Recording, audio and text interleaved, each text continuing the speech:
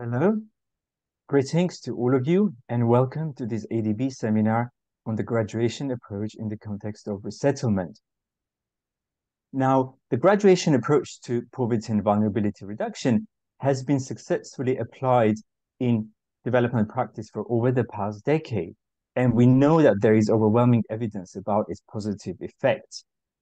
Now, at the same time, we also know that this approach can have different effects depending on the context. So it's very context specific, but also on the nature of specific social and economic vulnerabilities of people it tries to serve, as well as their prior endowments. Now, the question is, in what circumstances and for which groups this approach is the most successful development tool? Now, today, we'll be trying to answer this question, and we'll be looking at a particular target group. So these are people who have been resettled. They can be resettled due to economic development projects, or they could be resettled forcefully due to conflict and violence. So we'll be looking at both groups here. And our speakers today will discuss some of the innovative features of specific graduation projects that they led, they experienced, and to extent to which these interventions were successful in addressing specific vulnerabilities of resettled populations. So they will discuss the context, the specific vulnerabilities of the target populations and findings of their interventions to date. Now, I'm going to give you the order of our speakers today so that you have an idea about the structure of our webinar. And I will introduce the speakers in more detail just before their presentation. So we have today Palak Raval framing the overall approach, Maria Benilde Redaha talking about the Malolos-Clark project in the Philippines. We have Ricardo Barber. He will share his experience in India's Tamil Nadu project. Shoshana Hecker will discuss the experience of resettlement in forced resettlement and the graduation approach applied to those contexts. And our discussant, Aude Montesquieu, will provide, will facilitate questions and answers, and will facilitate a panel discussion. Now, in the meantime, please do share your questions to the speakers. And you can do this by typing your questions in the Q&A box, which you can find at the bottom of your screen. And when you pose your question, please state your name, your organization, and specify if your question is directed to a specific speaker. Also, you can interact with us on X, formerly known as Twitter, and use as a hashtag SP.org webinar, and that's how you can communicate with us on Twitter. So that much for the housekeeping, and now I'm going to turn to our first speaker, Palak Raval. So Palak Raval is social development specialist at ADB, and she works at ADB on social protection programs, including graduation programs. Prior to ADB, Palak worked with the World Bank, and where she supported design implementation and knowledge generation on gender-sensitive social protection, but she's also had intensive engagement in graduation or economic inclusion programs in India and globally. And now over to you, Palak. Thank you so much, Bob. And hello, everyone. Over the next 8 minutes, I will try to provide a quick overview of the graduation approach, and then specifically in the context of resettlement and displacement, including the vulnerabilities and barriers faced by affected households, and how the graduation approach provides a unique model to rebuild economic and social welfare in this context. ADB's framework for the graduation approach, or what we also call social protection for economic inclusion, is based on the understanding that poverty is multidimensional and therefore requires a holistic and integrated approach, which includes 5 key components. The first, social protection, to support basic income security and meet immediate needs, such as through cash and in-kind transfer and access to health and education. Second, livelihoods promotion, consisting of a grant, asset, or employment pathway that is based on a localized market assessment and is supported with technical skills training to grow and manage that livelihood. Third, financial inclusion, which aims to ensure access to formal financial services and savings accompanied by financial literacy training. Fourth, social empowerment, through the life skills training that coaches provide on key social and health issues and community mobilization and strengthening. And fifth, the cross-cutting pillar of coaching and mentorship through household visits and regular check-ins by field staff that provide tailored psychosocial support, help in monitoring progress, and reinforcing key messages from these trainings. Together, these 5 pillars provide a ladder out of extreme poverty into sustainable livelihoods. Graduation programs are time-bound and sequenced on average for a period of about 18 to 36 months. There is rigorous evidence on the programs showing positive impact across diverse contexts, geographies, target groups, and over periods of time on multiple parameters such as increased access to income, savings, assets, positive behavior change, to name a few. These results last not only immediately after the program, but up to 7 or 10 years after the programs have ended, as seen in studies in Bangladesh and India, respectively. The returns on investment for every dollar spent on the program is substantial, ranging from 1.3 times in Ghana to 4.3 times in India. As mentioned, graduation programs are carefully sequenced over the period of 18 to 36 months to provide holistic support, and this is a glimpse of what that sequence may look like. ADB is supporting multiple graduation programs in the Asia-Pacific region. We've completed 3 programs in the Philippines and currently in different stages for other programs. We're implementing the graduation approach in diverse contexts, including focusing on climate resilience, youth employment, emergency recovery, and sustainable tourism, to name a few. One unique integration of the approach is in the context of project-induced resettlement, which you will hear more about from our case studies in India and the Philippines.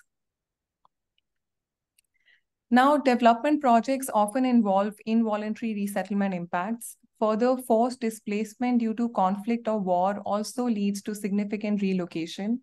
Resettlement and displacement come with specific vulnerabilities and barriers faced by affected households.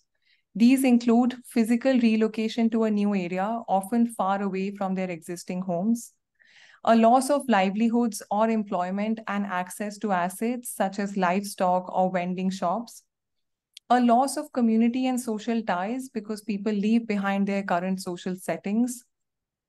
This can have deep psychosocial and psychological impact on families due to isolation and lack of support mechanisms. It can also lead to a lack of access to basic services such as health, education, and transport. In the long term, it creates hardship for affected families, preventing them from rebuilding their lives. And for resettlement projects specifically, it can lead to a lack of occupancy in the resettled sites. Typically, resettlement programs by governments or organizations often overemphasize the cash or in-kind entitlement to compensate for the inventory of losses without sufficiently addressing the economic and social impact on households. These entitlements are often not based on the requirements of the households to rebuild their lives, such as to start a feasible income generating activity. They may also not take into account the differentiated vulnerabilities of the target group who had little to begin with, thereby often lacking an integrated and tailored package of support.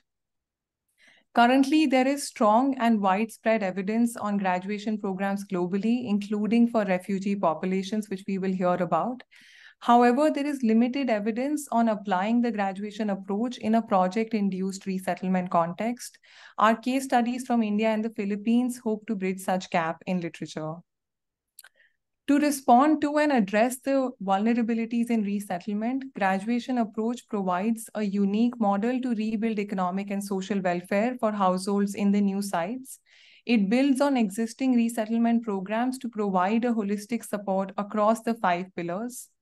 While programs may provide a one-time or monthly allowance to relocated families, graduation adds to it through a landscaping and resource planning to identify the basic services in the new sites and establish linkages for participants after they resettle. Resettlement programs may also have a one-time livelihood grant for asset or seed capital. Graduation interventions add to it through a localized market assessment to identify the most feasible income-generating activity, conduct a tailored household livelihood matching support, and provide technical skills training and employment linkages as applicable. Resettlement programs also provide access to savings and low-interest loans. Graduation interventions add value by developing a transition plan for savings group in the new sites, providing regular savings and loan facilitation in the new sites, as well as delivering financial literacy training to increase access to savings. Resettlement programs have welfare committees for the households, while graduation programs may add value through life skills training on key social and health issues and to strengthen the community towards a positive behavior change. Resettlement programs also entail a general oversight by staff, while graduation interventions provide tailored coaching and mentoring through targeted household visits to monitor progress, reinforce messages from trainings, and support in addressing challenges that households face, thereby providing a comprehensive model to support households thrive in the new sites. ADB is increasingly contributing to literature in the area. We recently published a working paper last year to explain the detailed and contextualized design of how to integrate the graduation approach in resettlement planning in Tamil Nadu, India, which you will hear more about from Ricky. We also have other policy briefs and technical notes on the graduation approach, which you can check out on our website. I'll end here and look forward to hearing from the case studies ahead. Thank you. Very much, Balad. Now that you framed the webinar for us, and we know more about the graduation approach, and we also know about the particular vulnerabilities that arise in the context of resettlement, we can move on with our main case studies. So the first case study will be presented by Maria Benilde Chi Redaha. So Chi is a team leader of Malolos-Clark project in the Philippines. She's a development practitioner with over 30 years experience working in poor and marginalized communities in the Philippines. And she has led the Malolos-Clark Railway project, which is called Strengthening the Transition of Vulnerable Communities project. And currently she's leading the second follow-on project. Again, that is dedicated to supporting resettled populations. Now, she's managed various programs throughout her entire career, and one of the most notable is the Philippines Community-Driven Development Program, Kalahisit, which she managed as part of the Philippines Department of Social Welfare and Development. Now, I'm passing it over to you, Chi. Thank you, Bob. There you go.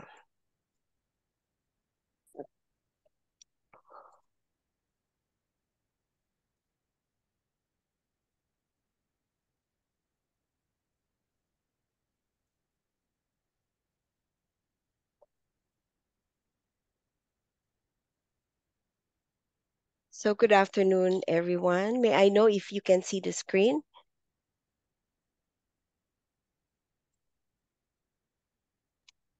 Yes, we can see the screen. All right, then. Thank you. So the STVC, or the Strengthening the Transition of Vulnerable Communities Affected by the Malolos-Clark Railway Project, is a TA grant to the Philippine Department of Transportation by the Japan Fund for Prosperous and Resilient Asia and the Pacific through the Asian Development Bank, and it was implemented from 2020 to 2023. The actual GA implementation occurred for about 30 months, no? And the objective was to assist 1,250 most vulnerable households to achieve sustainable livelihoods by applying the adapted GA. STVC was intended to support the Philippine government in addressing the impacts of resettlement on vulnerable households facing displacement because of the construction of the Malolos-Clark Railway project. The impacts are I guess very similar to other resettlement areas, no? Physical displacement, loss of shelter, disruptions, and loss of livelihoods and income, disruptions in social ties, access to services, and what we found out, no, heightened insecurities and anxieties among affected populations. This was against the backdrop of a protracted pandemic that led to widespread unemployment and slowdown in the economy. We designed a package of assistance to strengthen access to social services, health, nutrition, education, um, and access a range of support from both the local government units and the national government agencies. And they included emergency assistance for medical needs, assistive devices for PWDs, and other interventions, including those involving cases of violence against women and children. We enrolled eligible households to social pension and other programs for indigent populations, and facilitated their application for government IDs, which these IDs are very important to the affected households because they are needed to apply for resettlement compensation and other entitlements. We link households to financial services, no? And these are with microfinance institutions that are operating in the area, provided training and coaching on financial literacy, livelihoods, and mobilize and strengthen their participation in homeowners association. Those interested to develop livelihoods were linked to livelihood agencies for assets transfer and for advisory and business development services. The DOTR's Livelihood Restoration and Improvement Program provided us with a platform to coordinate assessment of needs, provision of technical skills training, trade certification, and access to other appropriate services. The individual household cases are being managed by our 50 trained field mentors who work with the DOTR resettlement officers or case handlers to provide more focused support as indicated in their household intervention plan, which were developed by the households prior to their enrollment in the program. Our retention rate at project end was 97%, and 84% have successfully met the outcomes from applicable graduation interventions. In terms of opportunities, I think three are important to mention. No? One is that basic services in the Philippines are already fully devolved. This meant that these services are more prompt, no? They reach the households, and the cost of accessing them in terms of transport, in terms of time, is significantly lower. Second, there are many available forms of livelihood assistance being delivered by livelihood agencies and NGOs. And there's a huge opportunity to pull this together and expand the resource envelope for affected households. Third, many of the agencies have actually demonstrated their willingness to make the rules more flexible, providing the option of community-based skills training, for example, and extending more individualized coaching on business development. In terms of challenges, I will also mention three. And perhaps one of the biggest we encountered was survey fatigue, because at that time there were, other than the DOTR, there were other agencies doing surveys with communities. And these led to refusals by many households to be surveyed and inaccurate and incomplete responses that resulted to many back and forths in validation. And what compounded this problem was also the restrictions that were in effect because of the COVID pandemic. Second, while NGAs were willing to adjust their rules for providing cash grants for livelihoods, there was often one condition that's tied to the status of their resettlement. And households need to be fully resettled before they could be given or extended the cash grants by national government agencies. In some cases, we were able to negotiate for them to extend the cash grant by requesting certification from the DOTR that, this group of households are due for relocation in this area. So it's kind of a guarantee. Third, by the way, is actual relocation proceeded rather slowly, and it was hobbled by many issues, including lack of available lands and the challenge of coordinating the pre-qualification of beneficiaries, LGU sign-off to resettlement decisions. This delay many times limited the opportunities available to households. It's also connected to the second point. For instance, credit services among MFIs require that households should have already established their residency in the resettlement site six months to a year, before they could avail of the services. It also increased the level of anxiety of households who wanted immediate assurance about their resettlement fate before they could firm up their plans. So that in a nutshell is the experience of the Philippines in the Malolos-Clark Railway project. We are using many of these lessons in implementing the next SDVC for the South. Thank you. Back to you, Bob. Very much, Chi.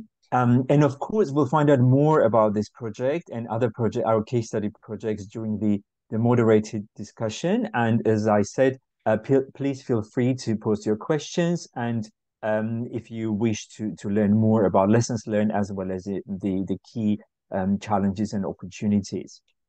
Now, our next speaker is Ricardo Barba, and he will talk about his experience of the India's Tamil Nadu project. Ricardo is Principal Safeguard Specialist at the Asian Development Bank. He's the officer in charge of safeguards implementation in two regions, South Asia and Southeast Asia. And he's got extensive experience and has processed and implemented urban development and housing projects in a number of countries, including Bhutan, India, Maldives, Sri Lanka, and some others. And he also has acted as project administration unit head in the Bhutan resident mission. And as I said, Ricardo will talk about the India's Tamil Nadu project. Over to you, Ricardo. Thank you very much, Bob. And I'll ask Paula to share the screen. Next slide, please, Paula. While that next slide is coming up, here it is. I'd like to, extend my thanks for the people who worked on this project. First of all, I was the mission leader, so I was not the safeguard specialist, Swati Balyapa was, but we got a lot of help. I see many people in the audience who I might pass on, such as Karen or Lainey, on NGO support and social protection. But most importantly, you'll see overlaps in my presentation with Palak's slides. And the very important secret to that is because Palak actually worked on this project as well. So I'm in very much good hands. If you have questions, they can also help me answer in the chat box. Anyway, the Tamil Nadu project is a project that is still under construction. Let me say that there are three components. The first component is where we apply the graduation program. It's actual construction of affordable housing. This affordable housing is meant to remove people from climate hazard prone areas. For example, in the banks of waterways where flooding affects them negatively and causes them to be relocated temporarily, and then they go back. And this cycle is disruptive to their lives, so that this actually creates an opportunity to move them to safer locations. So this is the resettlement that happened in the project. If you can imagine, we're moving them to safer locations, but of course that comes with all the disruptions that happen when you are relocated. You would also understand from the project that these are informal settlers, and therefore they have most of the vulnerabilities that we often encounter in development projects, even though not all are in this scale of relocation. I saw a question on the chat box, which I will, attempt to answer. By experience, I'm also a safeguard specialist, not just a mission leader. So why did we take this idea of using the graduation approach? And this idea is really because as safeguard specialists, we undertake resettlement planning to address the risks of impoverishment. In some ways, Palak's presentation showed that, but just to refresh people's memories, impoverishment happens in the form of these risks: landlessness, joblessness, homelessness, marginalization, food insecurity, increased mortality, morbidity, loss of access to common property, resources, and services, and social disarticulation. These are what underlies the objectives of all resettlement planning. And if you can see, when we looked at the graduation experience, these were led by Karen in the past, and she's also here. She can probably help me answer questions. We note that all of this is actually addressed in the graduation programs that she was implementing in some form or another. And that's why we collaborated in some sense with them to see the examples and see how it can be applied to resettlement. So we are looking at this in the first component. The other components of the project are using a financial intermediary for migrant workers, housing, and also urban planning. But on the first component, which is actual construction, we have a target to pilot the graduation approach in resettlement for 1,700 households. So basically, as Palak had shown in her slide, and maybe I can move to the next slide, we work with the Tamil Nadu Urban Habitat Development Board, which is tasked to relocate houses to safer locations, among other things. And we basically looked at how we would have put together a resettlement plan. So I note a question in the chat box. This has to be done together. So this is actually a design. Because there are things that overlap, which is well and good. There are also things that are different in terms of time. So you need to have had this framework in mind before you launch your resettlement planning. We looked at, as you know, for resettlement planners out there, for social safeguard specialists out there, resettlement planning is usually based on the capacity of the agency and also the experience they have implementing ADB projects. So Tamil Nadu is an important client for ADB. Tamil Nadu has fixed resettlement planning history, if you may say so. And that's why I put together this slide, which is coming also from a slide that Palak presented, but this is an actual example. Let me direct you to the right side of the slide, the livelihood assistance. So a traditional resettlement plan would have livelihood assistance because that's very important to combat the risk of joblessness and food insecurity, etc. And so there is a livelihood assistance package of 50,000 rupees. To translate that, that would be a little more than $500, right? And a third is also provided in terms of technical training. So there is an asset package, there is training, but more often than not, as Palak had explained, it's cash-based. So that is basically what is being focused on. On the other hand, using the graduation approach, we add on to that in terms of the green box below. So there's market and skills assessment, household level livelihood matching to skills, resources, and interests, tailored specialized trainings, professional vocational employment linkages for youth. What this does is actually improve the livelihood asset package. What has been done is to survey the host location. So there's a sending and a receiving site. The receiving site is surveyed in terms of what are the needs. The households are surveyed in terms of what they already have in terms of skills, what needs to be supplemented, right? And so the market and skills matching will give you an understanding of what relevant training there will be and which members of the household should be trained. For example, there was attention here for youth. So that, in a sense, ensures that the resettlement planning component of delivering livelihood is done in a time-bound and much more targeted, directed, and more effective methodology. Next slide, please. Thanks. So just through a quick survey of what we found so far, we are able to integrate the graduation approach in the resettlement context. We're building on safeguards plan and actually policies of the governments and improving them. What is important is that the government is on board on this. There is no actual grant to develop this. This is part of the loan. They're actually piloting graduation with our intent that this would be used in all of their relocations. I think it's a unique value addition, but there are the challenges.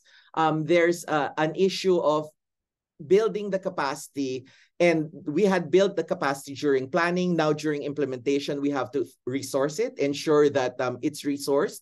And that is specific to the graduation program, being close to the, sorry, let me backtrack.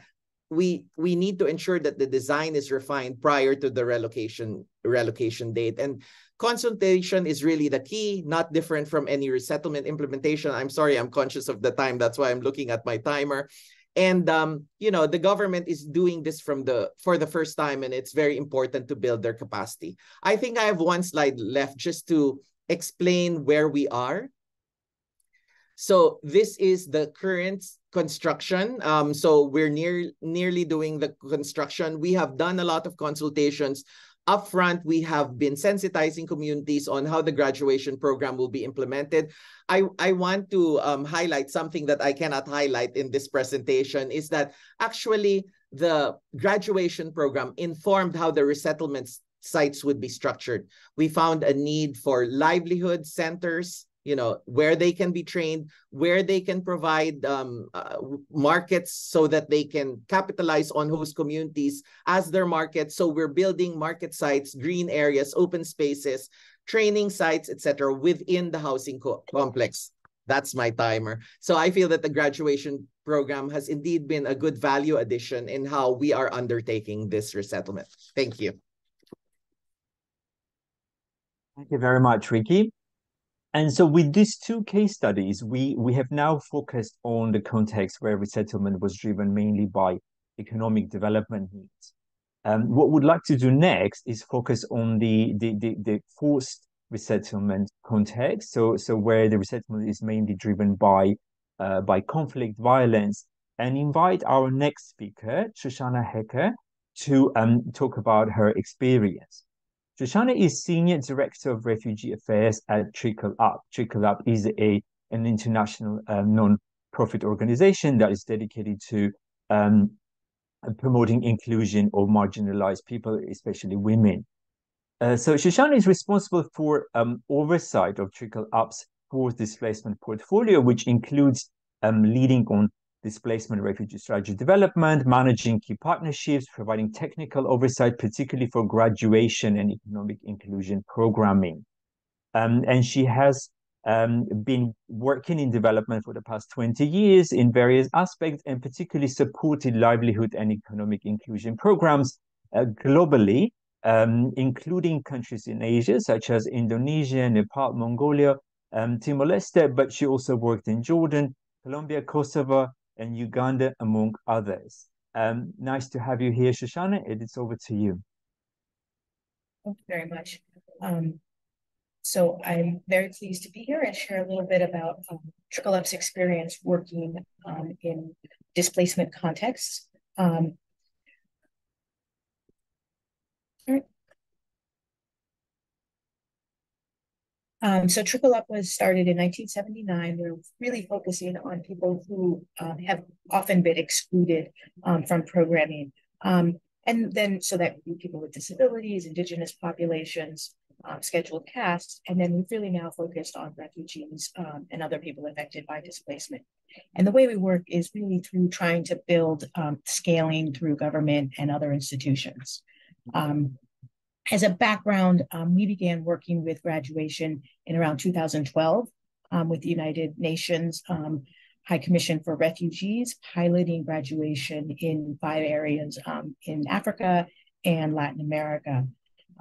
Working with UNHCR to scale the graduation approach in displacement contexts, but then also realizing that organizations like the UN may not be the best movement for moving graduation forward, rather working with governments as well as large NGOs who are interested in work. Really now looking at research and learning, scaling, and how to more adequately localize our programs for graduation. And you can see we have worked around the globe working in graduation program. And just to kind of reiterate what Palak was saying, is when we talk about graduation, we're looking at a sequenced and time-bound intervention that aims to help people living in extreme poverty build resilience and engage in sustainable livelihoods. So there are really 3 main areas to our graduation program that we try to make sure are built across the board. And so why is graduation really relevant in displacement contexts? As we know, there's an increasing number of forcibly displaced populations, and there's decreasing funding, and as well as there's an increasing length of protracted programming. And what that means is we're looking at programs are focusing on self-reliance, and graduation as a livelihoods program really allows us to take that effort forward. And what's unique or not about graduation is really that it has been adapted for many contexts. It is so contextualized that you're able to build in programs that look at wage employment. You're able to build off of self-employment, and they can be used, as we've seen, initially designed, but also in urban, peri-urban, and for the work we're doing in settlement or camp situations. So when you're talking about refugee or kind of forced displacement sections, again, we look at some of those similar areas that the ADB does around social protection, livelihood promotion, social empowerment, and financial inclusion. But when you're looking at people who are affected by displacement, there are additional vulnerabilities that they face. For instance, they may lack legal and physical protection. They may not know what services they have the right to or how to get them. Oftentimes, we're working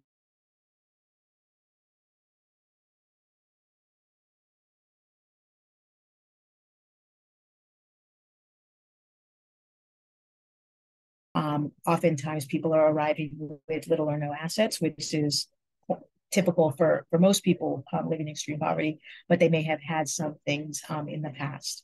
And one of the things that, as we've seen, again, through programs, is the importance of savings. People often are ineligible to access financial services due to legal restrictions. So helping people build up the documentation enabled to be able to do that.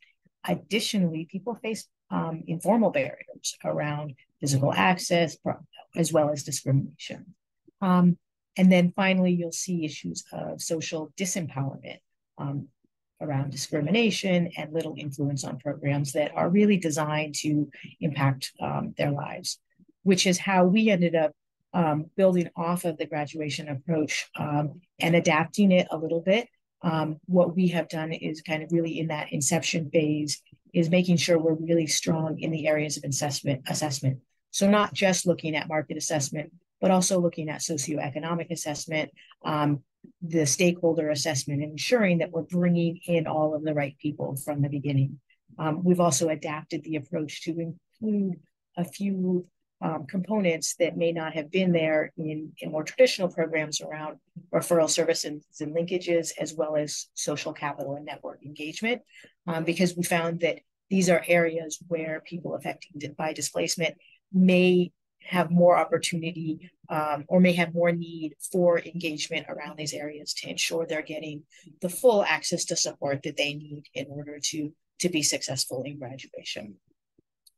Just to share a few quick results, we have really seen a very high success of graduation programming. These are from our initial pilots with UNHCR, high graduation rates, increased income, and increased diversification of income as well, which I think is really important for populations living in extreme poverty, that they aren't so reliant on just one income stream. We also found that people are maintaining this post programs and have been very successful in that way as well. We've recently conducted a randomized control trial with IPA in Uganda on another program, on a USAID funded graduation program, working with both refugees and host community members, and have found really positive impacts on productive assets, household income, consumption, food security, but also subjective well-being. So people are feeling more satisfied. They're feeling that they're on their trajectory out of extreme poverty, which is really what we're trying to do with graduation programming. So what I'd like to do is just take a minute and talk about some of the prerequisites that we have found through our over 12 years of working with graduation with people affected by displacement, is that you really need to ensure that you have adequate funding for programs, because there are many programs where you have only a year of funding. And if you're looking at humanitarian crisis, that challenges the situation of being able to ensure that you have continuity of programming. You're also wanting to make sure that you have the right personnel who are able to commit and dedicate to working on graduation. And they are being pulled in many different ways, which often happens in livelihoods programming. The next step is around targeting. And from here, we're looking at it at two levels. One is geographic, where you're making sure that there are viable markets for people to participate. There is a high concentration of people living in displacement. And as we heard before, that people aren't extremely transient. So this is not the first entry point, and they're not planning on staying. You want some continuity of program. You want people to be able to commit to the work.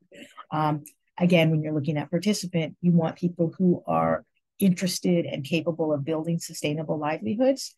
And again, a level of continuity that people are planning have been there. Again, we follow that 6-month rule, and they may not be planning to move imminently. Obviously, there's likelihood of some movement for refugees, but they're not, on their way out the door as we start our programming. Then just a few other prerequisites is around the socioeconomic assessment. We want to ensure that we're not just looking at people as being vulnerable, but also from a poverty perspective, that they really need all of the components of graduation. As we know, it's a very intensive program, and so we want to make sure that we are designing it and offering it to the people who need all of those components. And the reality is it may be a little bit different if you're looking at host community versus refugee communities. The next step is that market assessment. You want to identify the gaps and opportunities for refugee populations and contextualize it to the reality. And I think, again, that's something that you'll see in resettlement or displacement, is that need to really contextualize, understand the market, understand the situation, and figure out how you're able to adapt to their needs. Again, for graduation, you aren't working in a bubble. You're really looking at other stakeholders. And so it's very important that you have a strong understanding of institutions, NGOs, and other partners who are in the context in order to ensure in that program. And that's both, I think, internal as well as external. So if you're working with programming where you have different protection or monitoring evaluation or other staff, you want to involve them in that design so they have buy-in and commitment to the work that we're doing. And then finally, when we're talking about scale and sustainability, it's really important to include that from the very get-go. and build that into our design so that we're not designing just for the short term, but designing for how we can support long term. And therefore, you want to build off of existing safety nets that may be available. You want to understand how you can grow the program to include more people and respond to the needs of your population. And you want to involve all of those key stakeholders in sustainability from the beginning. Thank you very much. Thank you very much, Ashana. And now that we have been exposed to three different case studies and three different approaches to graduation, it's time for a deeper dive into some of these issues. And we've asked our discussant, de Montesquieu, to facilitate this segment of the webinar and reflect on some of these questions that our speakers raised, and also pose some questions to our speakers. Now, just to introduce Aude, so she's the Financial Equity Community of Practice Facilitator at the consultative group to assist the poor, which is an independent think tank, which is widely known as CGAP.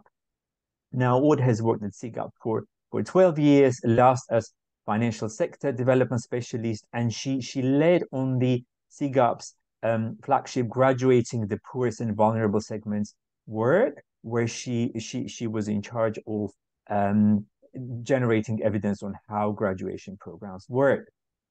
In 2017, Aude co-created a new global partnership within the World Bank Social Protection and Jobs Unit, which is called Partnership for Economic Inclusion.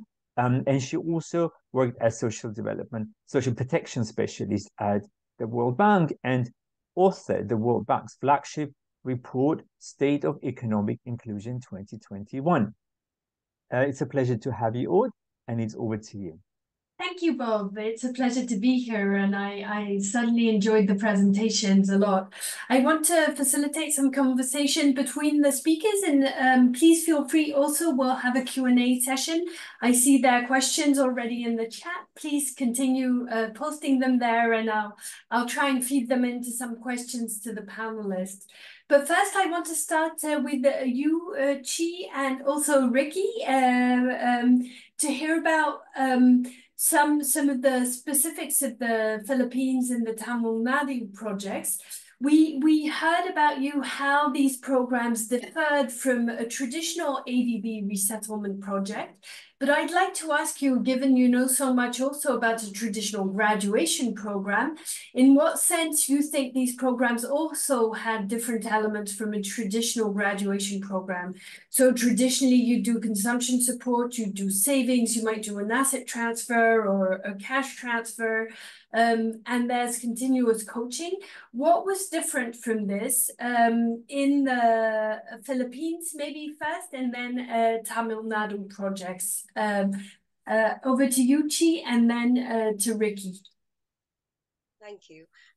First, I think an important context needs to be mentioned, that the resettlement efforts in the Philippines are always supported with the Resettlement Action Plan, and there is already a menu of services that are identified in the Resettlement Action Plan that households that will be affected and displaced by the construction of the railway could avail of. And these include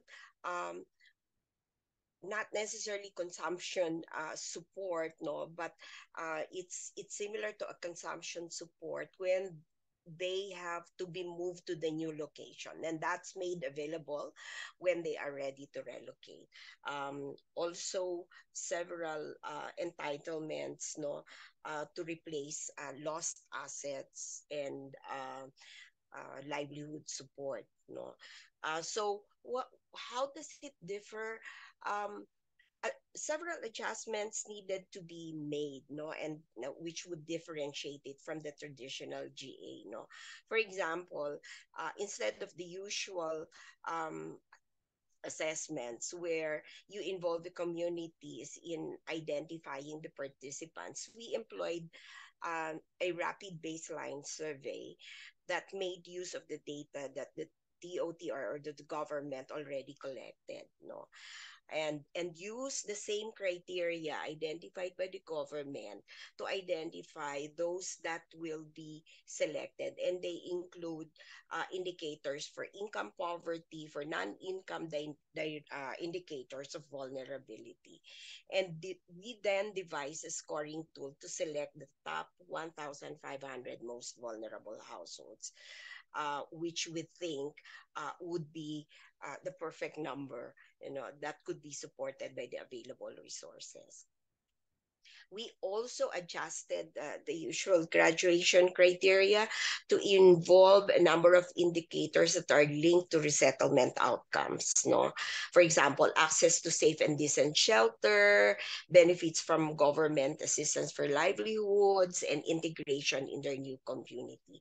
Part of the menu of services also included facilitating access to information and services on socialized housing and other options, because not all of them will qualify for socialized housing. And we help the household meet the requirements for socialized housing and compensation benefits. Then rather than the upfront cash assets transfer, we instead link households to resources for livelihoods from NGAs and non-government partners. Because as I said in my presentation, there are many available resources for livelihoods, no? And we made use of that. For social empowerment, the focus was on strengthening the homeowners association that were organized already by government to prepare them for resettlement. I think it's also important to mention that the GA in the context of the MCRP was implemented when the resettlement activities were still on. They have not been resettled. In other words, so it was during this transition phase that we implemented the GA. Thanks.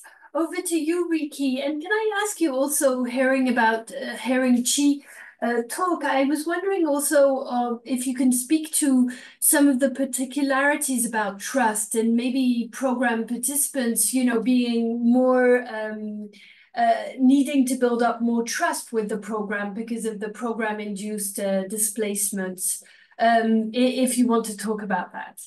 Right, thanks. Odd, I think I'll be brief because Chi had covered a lot of the things. But I think for participants who are not familiar with graduation or resettlement or are only familiar with one side, I think when you put them together, the idea is that you have a framework, a better framework from a resettlement perspective of delivering certain pillars of the graduation approach. I think what is very important to understand here is that our project has several peculiarities. The relocation and the success of the relocation is the project itself, right? So this is not building a bridge and people are displaced, but this is actually moving people. So the reason why we have the graduation approach in this project is because it's very clear that the objective of the graduation approach is for people to thrive or people to get out of poverty. That's a very important objective. If they thrive in the relocation area and get out of poverty in the process, then they will stay in the relocation site and not have to go back to their old locations, which are climate prone. That's usually the failure of affordable housing projects that move informal settlers. The second thing that I want to also discuss is that in a traditional resettlement planning, the main objective, and this is ADB's SPS, is to ensure that they are not worse off. So same conditions, but this is not our objective when you tag in the graduation. You really want them to be in a better place. So that's, I think, very important. And what changes when you're just doing a regular resettlement process? I think it's using the framework makes you really look at things in a holistic manner. You develop proper timelines, and the sequence of events is very, very important. In resettlement planning, usually we lose sight of that. The asset transfer happens later in the period, but that's more important actually than the other assistance, because that sets you up with your livelihood. The constant coaches presence is also very important, because you have been relocated. So this is not an ordinary graduation approach either. You are actually relocated. You need those coaches more than when you do your graduation approach for poverty reduction, which is on site. Usually there's no relocation involved. So it covers a lot of pluses. And there were many questions, and I want to attempt maybe in a second to answer some of them. But this graduation program is a pilot. We first convinced the government. That's the very important thing. We had Lauren through financing from Karen and from Lainey. We had Lauren from BRAC explain to the government what graduation approach is. And that was a firm basis for us applying it, because this is, as one of the questions raised, is part of the loan proceeds. It's not a grant. The government is spending for this because they want to have, their success in relocating people is having people stay. And that's the reason why the graduation approach is very attractive to them. So it's 1,700 pilot that they will apply to all the 6,000 that we will be relocating in the future. Thanks, Odd. Excellent. Thanks a lot, Ricky. Shoshana, let me turn to you and actually ask you, I mean, for you also, how does a resettlement induced, how does a graduation program in a resettlement context differ from a graduation program in a refugee context, which Trickle Up has more experience with? We heard from Ricky maybe the timeline, the level of preparedness, but also maybe the resentment. Can you comment a bit about that? Thank you. Yeah, thank you. I mean, I think what's going to be really different is potentially who those stakeholders are and the people that you need to really engage in your programming, because they're both forced displacement, but it's forced in a different way, in the sense that you're telling them exactly where they're going, whereas refugees are more traditionally walking and kind of making not a choice, but a more involved in their choice of where they're going. And that they have decided that they want to make that decision. Whereas in resettlement, you're actually picking people up and saying, you need to move to this. And I think in doing that, there's trauma in a different way that you need to look into. And there's challenges of resentment, as you say, as well as ensuring kind of that people are understanding why you're taking those decisions. And that that the program needs to potentially involve those stakeholders in a different way to allow the participants to understand the background of how that is done. And again, I think this is what's great about all graduation, is you're always contextualizing. But making sure when you are looking at resettlement that you're bringing that perspective of where the people are coming from and how you can adapt to address their challenges and needs. Thanks a lot, Shoshana. Chi and Ricky, back to you for questions. I heard earlier, Chi, you were saying, one of the things that you do differently in this context is, the access to shelter, etc., but also making sure that people are integrated into local communities. And I want to ask you both a bit more about that. Can you tell us a bit more about how do you involve the host communities or the people from the places where people are being relocated into the projects, how you did this both in the Philippines and then in Tamil Nadu, and any lessons learned around the engagement of the local community in the relocation site?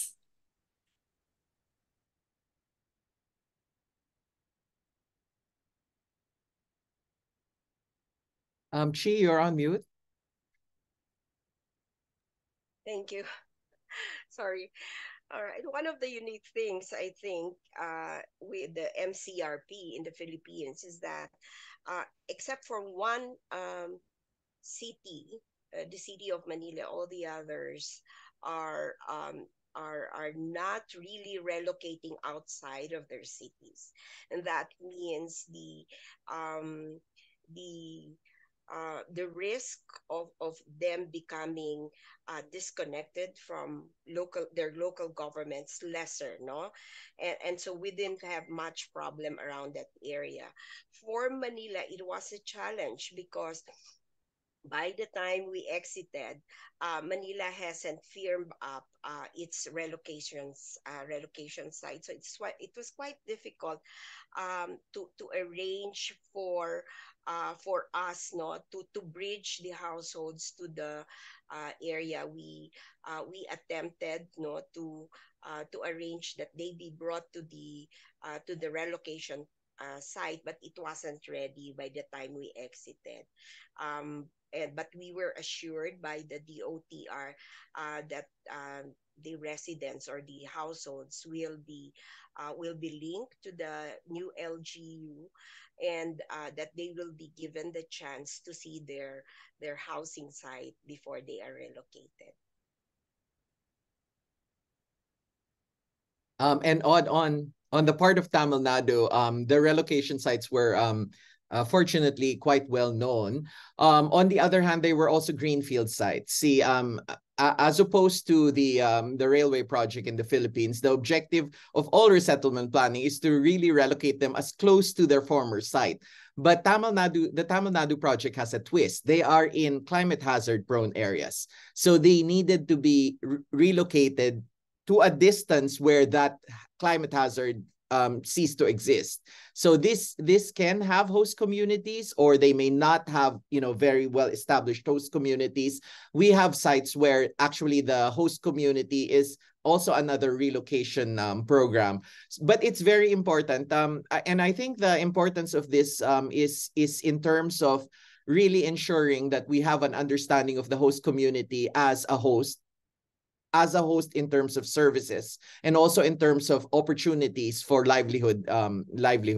So this was well studied by the graduation team, and all these linkages were made, etc. And very important to bring people to the site even before the actual relocation happens. And that's the reason why I pulled in my last slide, where we always bring people as the construction happens, because we can also, and this is a message for resettlement, not just for graduation, but I think it's very important that you do your course correction in consultation with the people. So, as the sites were being built, they were saying, oh, if this is where you intend to have the market, our products may be too much and the space is too small. So we had to rethink some of these things, right? And the livelihood center, the number of people who can be there. So that's been our experience. I do want to underscore that one important thing, and not necessarily on your question on host community, is the importance of having the CSOs. So the civil society organizations actually have been our link to the host communities as well as to the people. So, yeah. Thanks so much, Ricky. I think there's so much to discuss, and I'd be dying to also ask Shoshana about this on involving hosts, but maybe let's keep that for the Q&A. I have a last question for you, Shoshana. You had a really interesting slide on some of the adaptations of a classic graduation and some of the prerequisites. I wanted to ask you, it's a bit technical, but given the specificities of a refugee in a resettlement context, how do you do the monitoring? There might be some sensitivities, there are some sensitivities about, people's data, and particularly in these contexts, people might be, particularly vulnerable. What are some things to keep in mind? And that will be my last question before, Bob, I think we'll move back to you. Honestly, I think, sure, thank you. I think honestly, when you're looking at monitoring evaluation, it's very similar. And actually, I think that the biggest thing when you're doing this is to associate your monitoring evaluation with your graduation criteria. And therefore, it becomes probably a little bit less sensitive because you're really aligning it with participants' personal goals as well. And so that they don't necessarily feel that you're being intrusive. I think one of the things when you are looking at programming for working with refugees is the importance of over-targeting in terms of how you're trying to reach numbers. because there are, as much as you try not to have people who are on the move, who are going to move, people will. So people will go home. Some people will be resettled. So when you're trying to look at understanding the impact of your program, you're wanting to allow for some over targeting. But we haven't had a lot of issues in terms of monitoring of safety data, because a lot of it comes down to your relationship with them that you build through the comprehensive programming. Thanks a lot, Bob. Back over to you. Thank you so much for moderating this session. Lots of interesting details that are emerging. And just to continue with that, there are quite a few questions, very interesting questions. And what I'm trying to do is to sort of just pose a few questions that go to the sort of core of the graduation approach. And one question is about the risk of falling back into vulnerability. So to what extent graduation means that you actually exit from poverty, or your vulnerability is reduced to the extent that is becoming sustainable. And have you noticed any of that in your experience? And with that, the question is, who actually benefits from the graduation approach? Can we assume that all people in the affected communities, they equally benefit from the graduation assistance? And who benefits, who doesn't? Can we generalize? Can we come up with some key sort of features that can speak to that?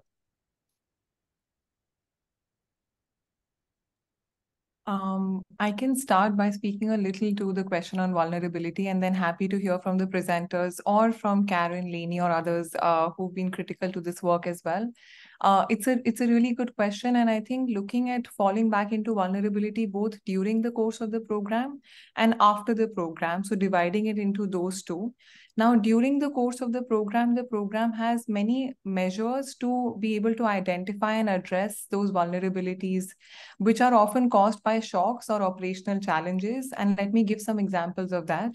In the Philippines, Padayon project, not presented here, but a project we did with graduation in social protection, some livestock that people had picked fell sick to diseases. Or currently we're doing a program in Mongolia where some households are struggling with starting their livelihoods due to a lack of working capital or other shocks that they may have faced in the families.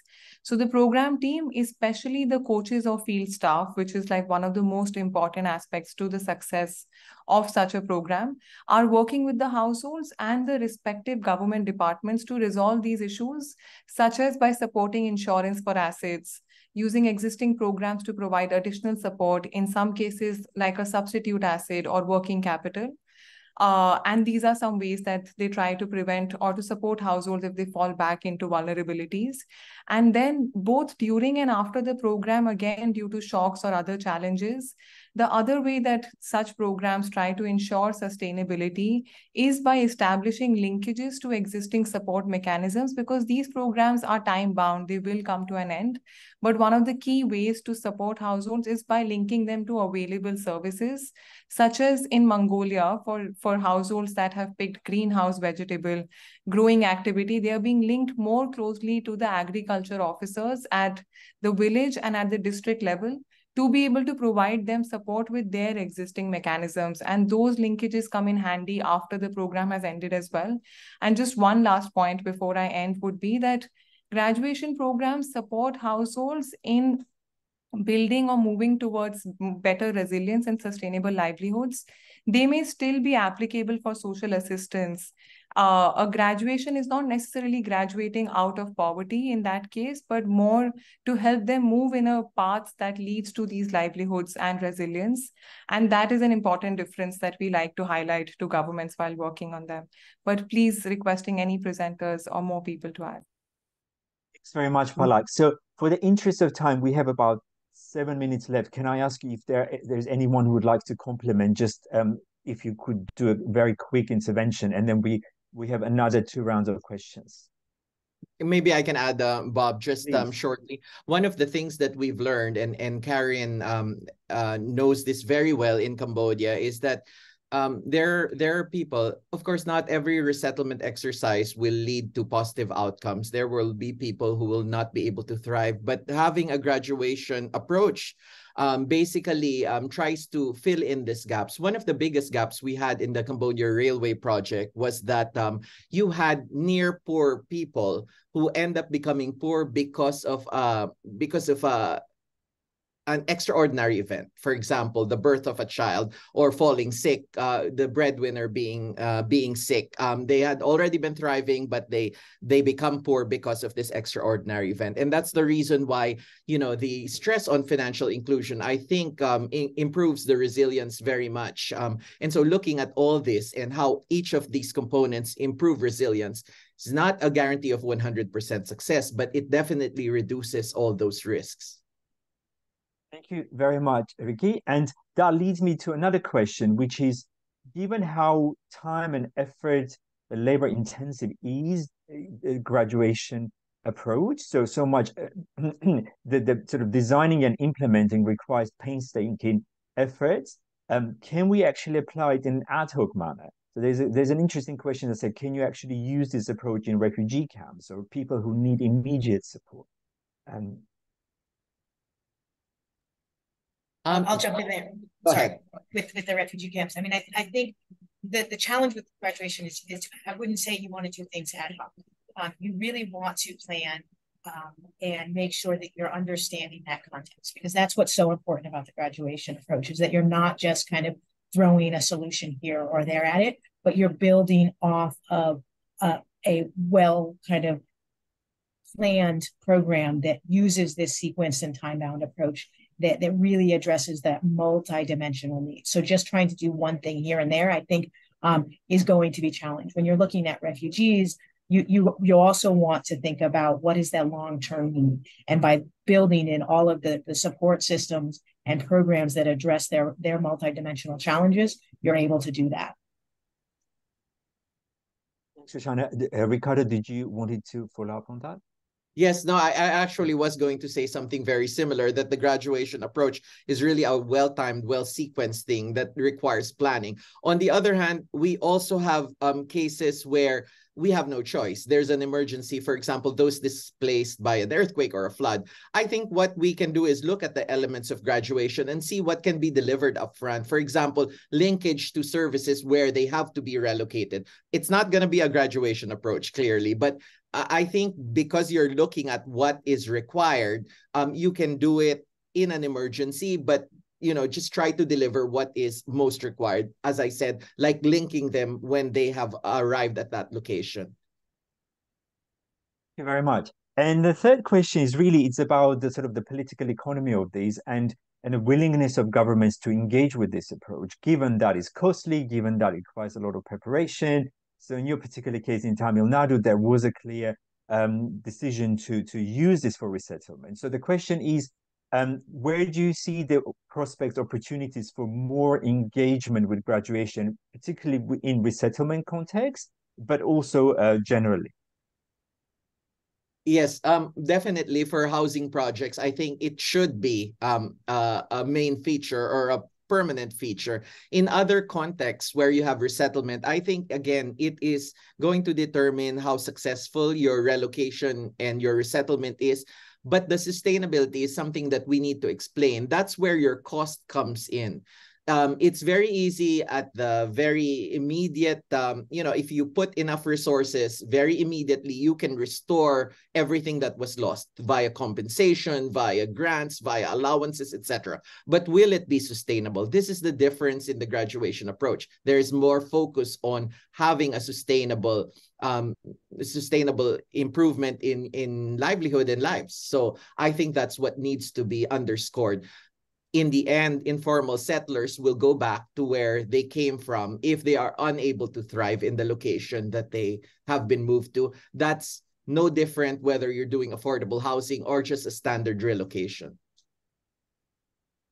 Thanks very much, Ricky. And really, we need to close very soon. And then one more question. I think it's for Shoshana, really. So somebody from Nigeria is actually asking whether the graduation approach is more feasible in refugee programming rather than IDP, internally displaced persons programming.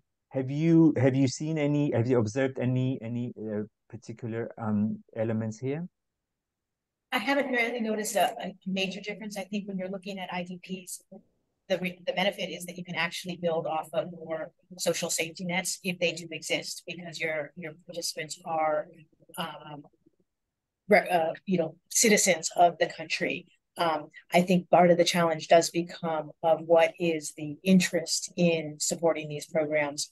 But when you are looking at IDPs, potentially you're looking at more of a likelihood of hopefully of a return situation, whereas some refugees are more likely to resettle into your location, whereas IDPs, depending on the situation, may end up returning. And I think one of the things to think about is what is that long-term impact that you're trying to have.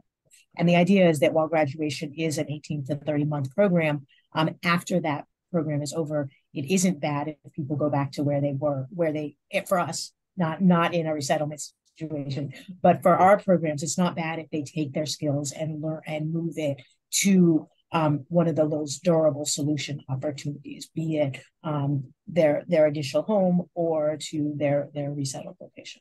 But again, that's unique to us, where we want people to potentially find those durable solutions. Thanks very much, Shoshana. So on that, I would like to close this webinar and thank our participants, our speakers, and I also thank our audience.